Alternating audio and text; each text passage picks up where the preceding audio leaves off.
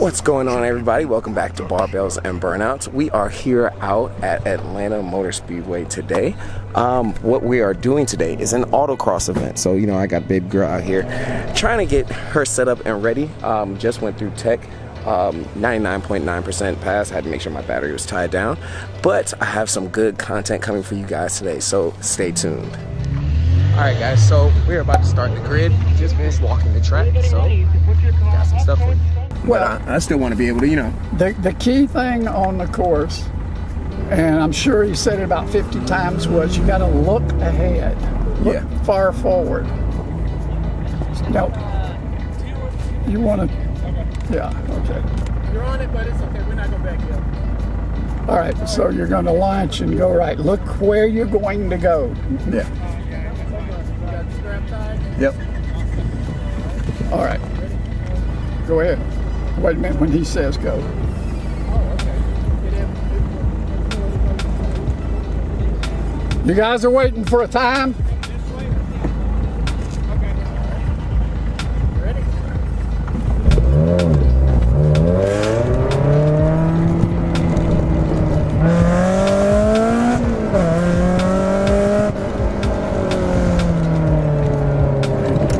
Stay in second. You should never change out of it up to the right.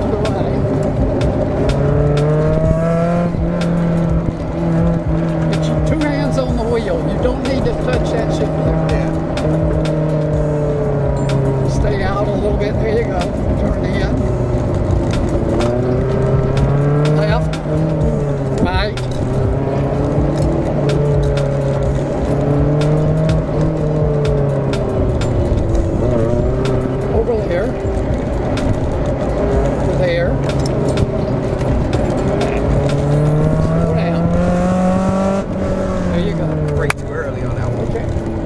You were fine. You were past the line. Slow down. 10 miles an hour. Now go down. Go all the way. Go out to the outside here. To the row we're in, and then go back down. Go ahead and go down. That was quick.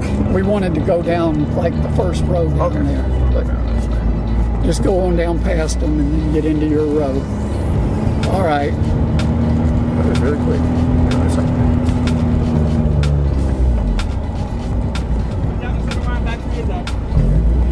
Back in behind the other guy.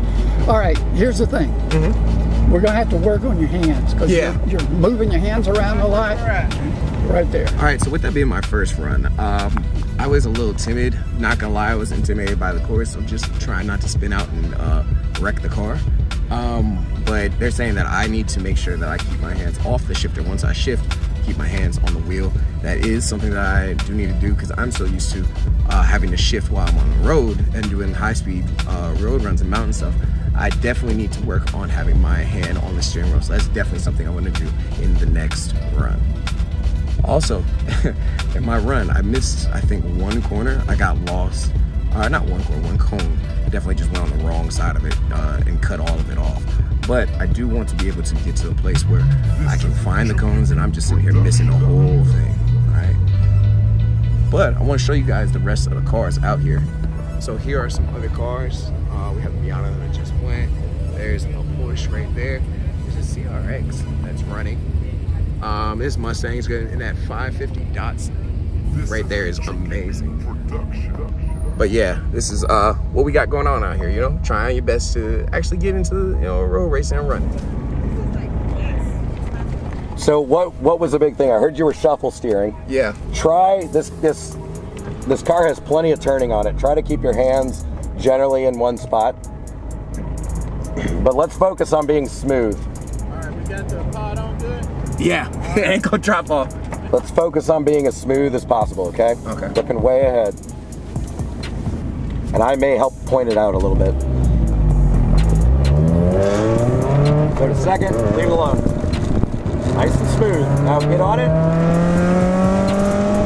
Brakes, brakes, brakes. Nice and smooth through here. Left, right, on it. Look all the way through the turn.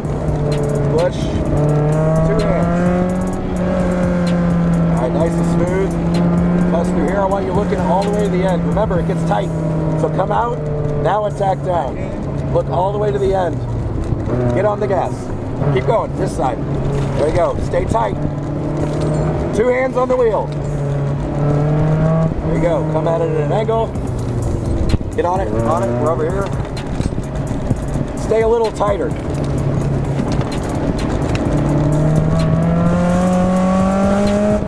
Brakes.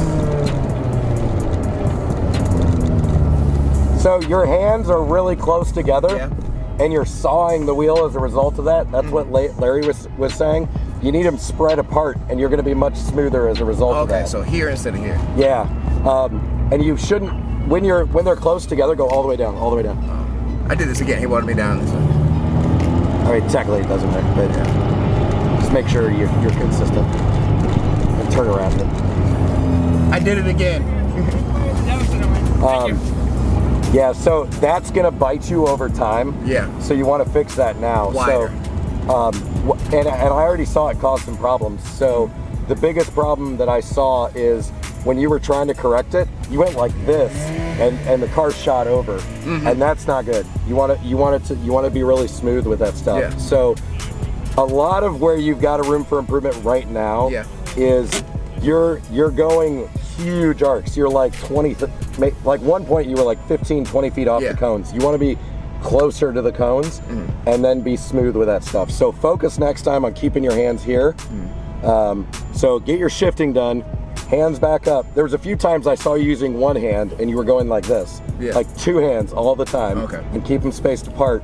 The reason you're doing that is one hand you're using all this one muscle, and it's harder to control and be accurate with one hand. You're better off doing it with 2. Again, you should just be able to turn it with your fingers. And then stay closer on the cones. I'm so used to like having a shift, so that's why I'll go one hand, but I hear exactly what you're saying. You're gonna have to unlearn it. Like that's not a problem. Like we all have that habit. A lot of people keep their hands down here because they think they're like worried about shifting. That's why I tell people like I did you, get into second and forget about it. Like, shifting is not a thing once you're done. Once you're in second. I noticed that because once I'm gonna say, I definitely, like you said, have all the rev range to go all the way through. I don't think I hit VTEC really until you did a little bit on the going out of the slalom, but again, it doesn't matter.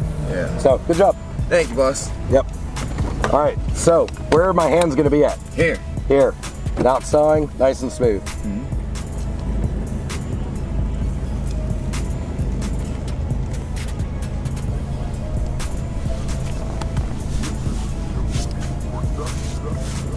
Do it. Second. There you go. Nice and smooth. Smooth on the gas. Keep going, keep going, keep going. Be ready for the brakes. Brakes, brakes, brakes. Nice and smooth here. There you go. Back on the throttle. Nope, nope. There you go. Back on the throttle. Nice and smooth. There you go. Keep on it. A little bit. Now look all the way through. Make sure you can attack. There you go. Perfect. Attack, attack, attack, attack. Back on the throttle.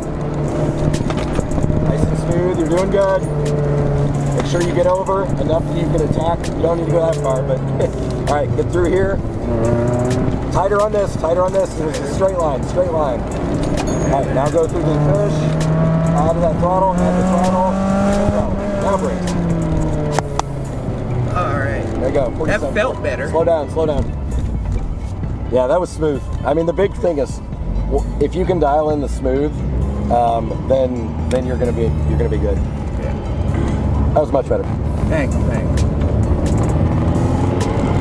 I was trying to do because I heard somewhere, don't tuck your thumbs under the steering wheel. Yeah, I still do. Thank you, thank you.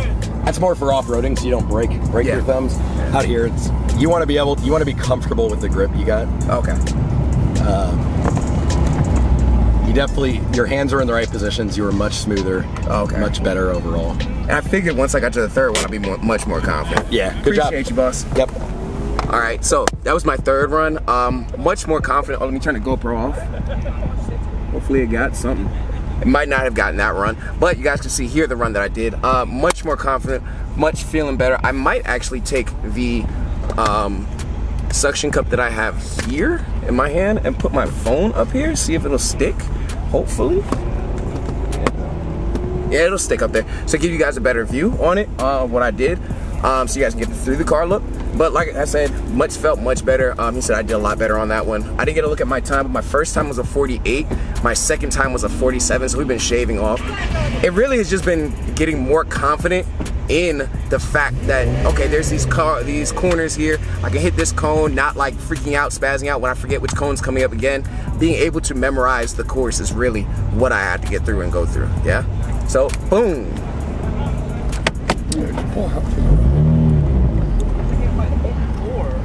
So, if you don't turn in on that first one soon enough, yeah, then you're farther behind on the next one. And by the time you get to the third one, you got to brake to make it. Yeah. So you have to get your turn started earlier. Yeah. Okay.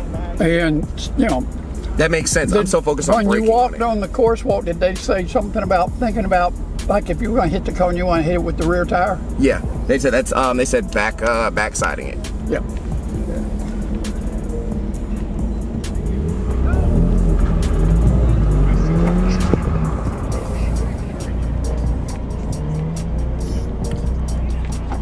Did you short shift or did you? Short shifted. Yeah. I mean, we're going to have to do that in the Miata.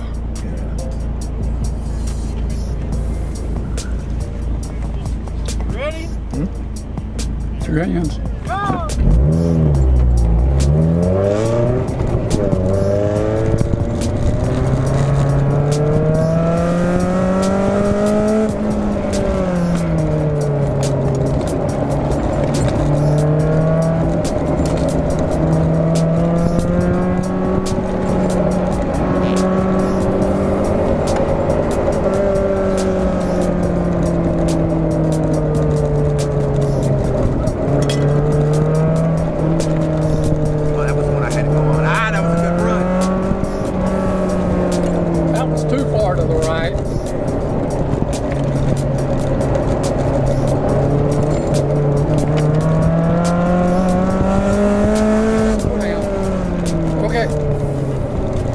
Too much sauce at the end. Yeah, too much giddy up at the end. I mean, for today.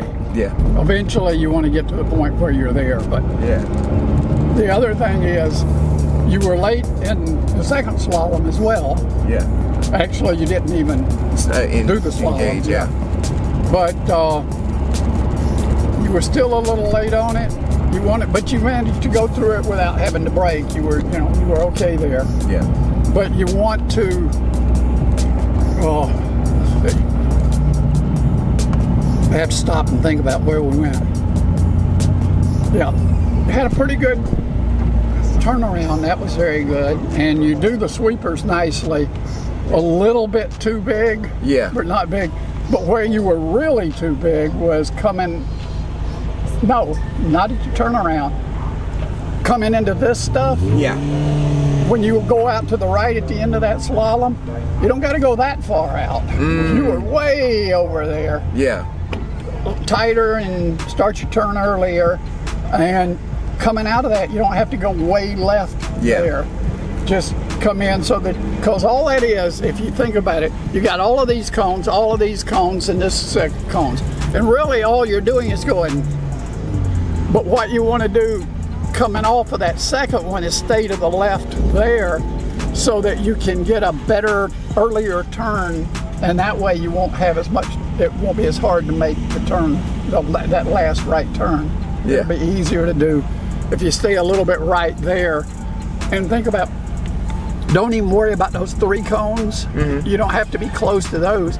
The one you want to be close to is the next cone after the 3. I'm looking at the cone instead of the next cone. All right, everybody. So we have the instructors driving now behind us. I'll see if I can get you guys some good clips of that. But funny thing I realized, so I've been running right now on the track. My tires were somewhere around 35 to 38. Leaving much harder than I did, but I had my tires around between 38 and 35 PSI, and it's just like, that is nowhere. I'm slipping, sliding all the way around, if you could see in the video. So one of the instructors actually has an S2000 of his own, and he told me to drop my PSI down to 30. So we'll see what happens when I get down to 30. I expect my times to go down, because he just ran like a 34. My best time was something like a 46, 45. we'll see what happens. All right, let's go.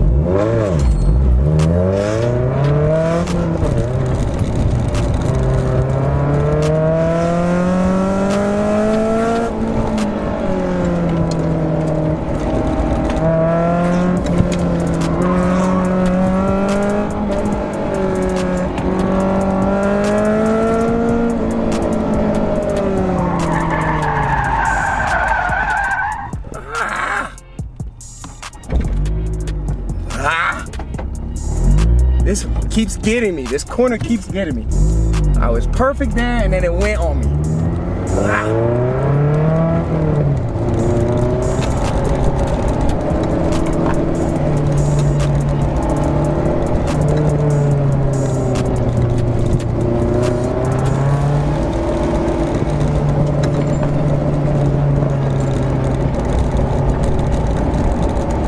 I think I'm trailing too much gas on that.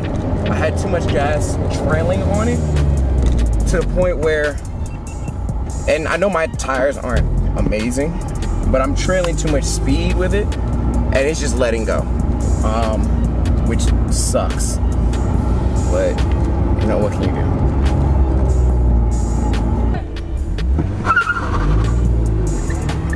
All right, we're gonna keep it straight, you know, going forward, right? Yeah, I'm trying. Hey man, it happens. Yeah. But you got it on camera. Yeah, and that's the fun part. I'm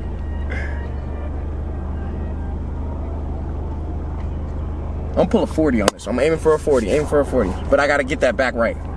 That backside is the only thing that kills me. Yeah. Yeah. Lego!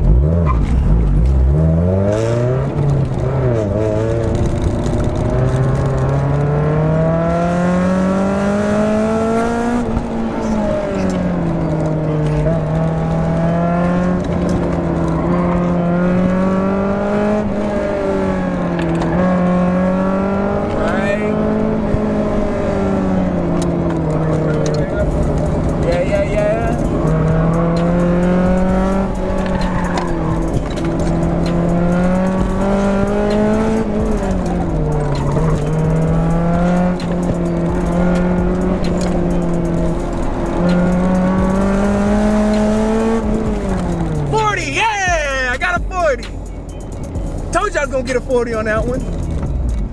Told you I was gonna get a 40 on that one. That's what I like to see.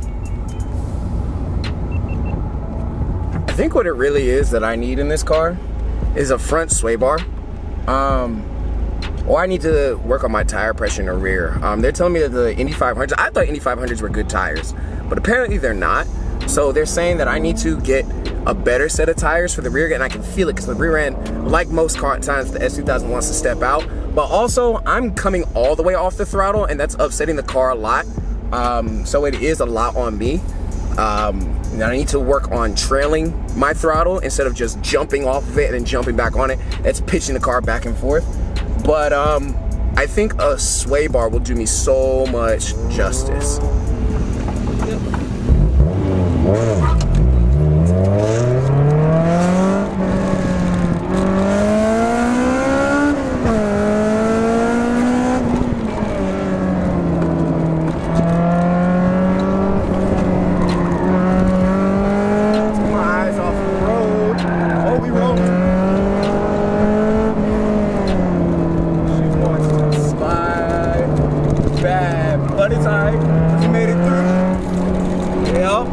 We going deep into this one.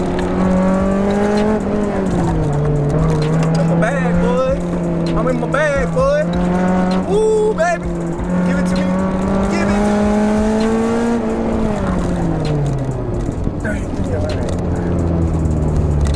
I think I got a 39.37. 39.397. 39.397. That's what I got on that one.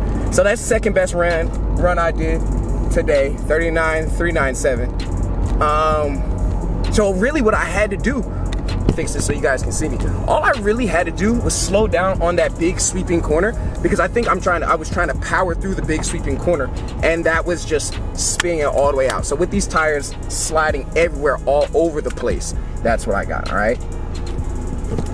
All right, everybody, so this is going to be me signing off.